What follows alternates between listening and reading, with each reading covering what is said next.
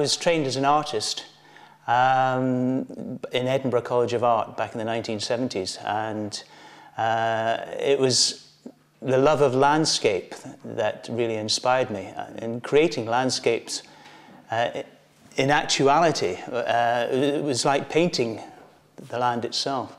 But eventually, I became very interested in creating landscapes for butterflies.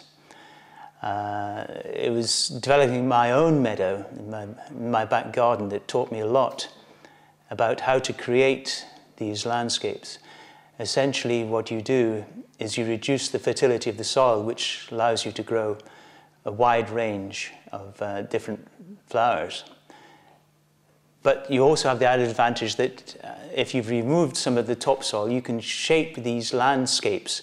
You can shape whole areas of land into different shapes that are exciting for butterflies, specifically south-facing slopes. Landforms that are south-facing are some of the best places to find butterflies, and we can create these landforms by shaping the soil.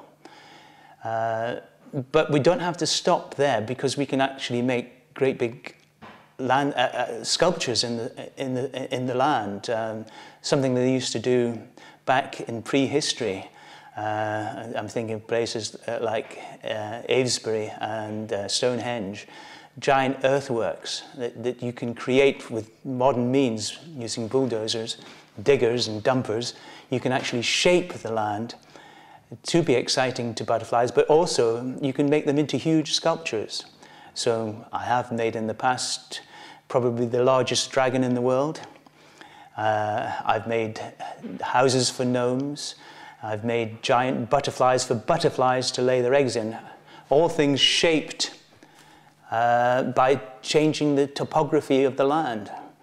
Clive Farrell is one of the people I've done a lot of work for, and he was instrumental in developing Butterfly World, where a lot of these ideas have reached their fruition. We have created gigantic earthworks, bigger than any of Neolithic man made, but they're all designed and shaped for butterflies.